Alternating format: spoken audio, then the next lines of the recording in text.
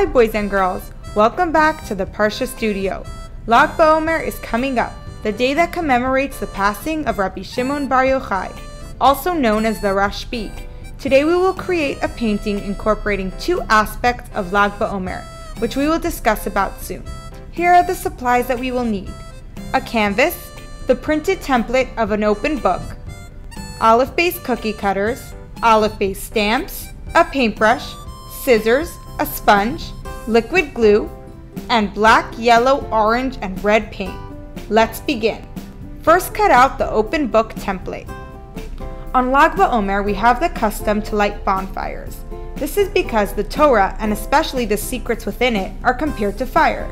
Just as Rashbi revealed the secrets of Torah to all of us, we too can share with someone a part of the Torah that they don't yet know. We will create a background that somewhat resembles a bonfire, with the lightest color, the yellow, on the edges, and the deepest shade, the red, in the center. Begin by sponging yellow paint over most of the canvas. It's exciting to teach something you know to someone who doesn't. Imagine, for an example, that you know how to play piano. Next, add orange paint to most of the canvas except for the border area and blend it with the yellow by dabbing your sponge where the two colors meet. You've learned how to read the notes, and after practicing for many hours, days, weeks, and months, you have mastered 3 of your favorite songs. Next, sponge on red paint toward the center area, creating a fire effect. Your good friend Yossi wishes he could play too. You think, there's a reason Hashem gave me this skill. Aside from using my talent, maybe I can also teach it to Yossi. One day after school, Yossi comes over for his first lesson given by you. You can't teach him everything in one day, but you start with one small thing. Glue the open book onto the bottom of your canvas. This is not just any book, but a book of Torah. Now, add olive-based letters coming out of the book to represent all the Torah, especially the Torah secrets that Rashbi revealed to the world.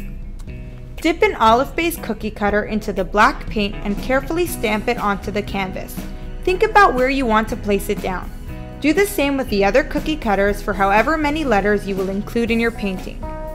Rashbi wrote the Zohar, a book that contains the secrets of the Torah, and revealed it to the world. Because of him, all Jews can now access the deepest parts of the Torah, strengthening their connection with Hashem. Since the secrets of the Torah are represented by fire, we honor Lag Baomer, his Hilula, the day he passed away, by lighting bonfires. Next, use the paintbrush to carefully paint the olive-based letters on the stamp and stamp them around the canvas. You can choose to do however many letters you think look best. Although we are not on the level of Rashbi, we can still take a lesson from his life. Just as Rashbi revealed and taught the deepest layers of Torah, you too can teach a part of the Torah you know to someone who may not yet know. There is a well-known teaching, if you know Aleph, teach Aleph. Even if you only know one olive-based letter, one parsha, or one explanation within the Torah, you can share it with another person who doesn't yet know it. Allow everything to dry and then you're all done. We'll see you next week.